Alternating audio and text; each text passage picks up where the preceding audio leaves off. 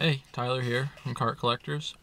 I'm about to head out about, I don't know, 60 to 90 minutes, somewhere in between there, to meet up with a guy about some Super Nintendo stuff.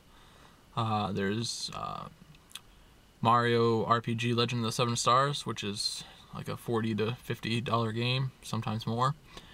And then Super Mario World, the SNES, controller and the cables. The SNES, I guess the fuse doesn't work, but I'm gonna get it for $15, the whole thing.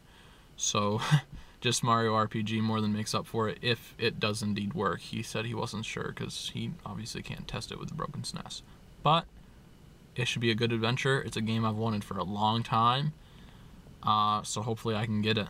So I'll update you as it happens. See ya. Hey, so I just picked up the SNES and the games and stuff. Hopefully they work, because he said he wasn't able to test them because the fuse or something's gone on the SNES, but Super Mario World, it's in pretty good shape. That's always good.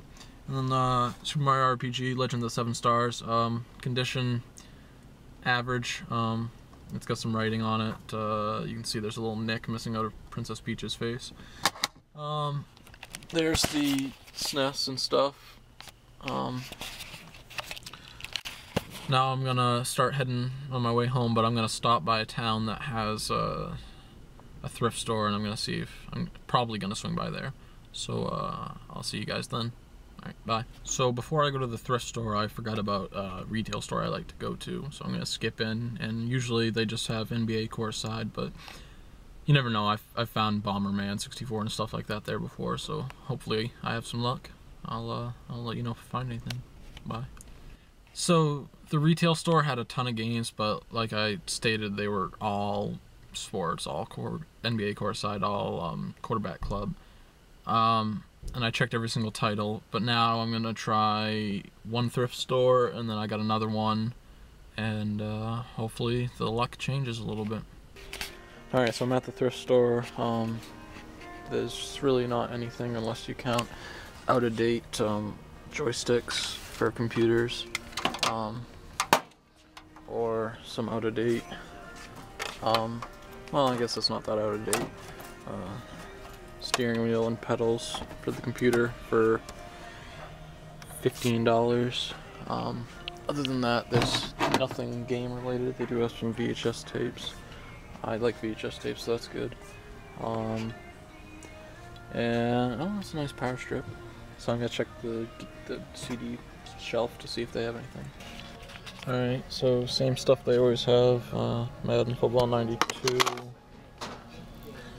NFL Club, another football, Prime Time in the box for $4. Quarterback Club 96 for $4. And then, ooh, almost dropped it. Team Rocket, or Rocket Power Team Rocket Rescue for $2, but I think I already own it, so I don't want it. So that's it. So on to the next thrift store. So you just saw me in the first thrift store. Really wasn't anything to speak of. I'm trying the second thrift store now. We'll see what's up, and we might make a couple more stops, but the one good thing about today, though, minus Mario RPG, has been, traffic's been great. The lights and the other cars, barely had to wait at all at any lights or any in and out of places, and it's just really rare, so that's good. But hopefully I'll find something in here at this thrift store.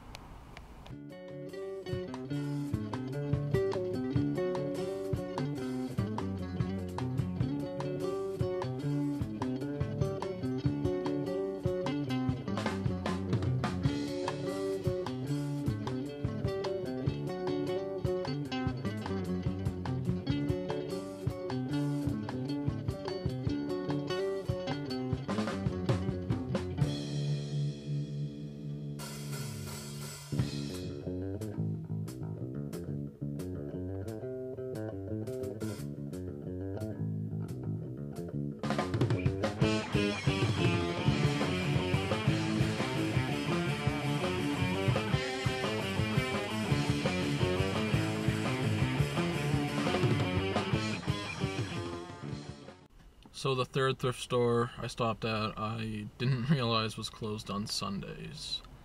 But I took a picture of their business hours, and now I'm gonna try to go to a retail store that I've been to once before and had a bad experience, but I'm gonna try it again.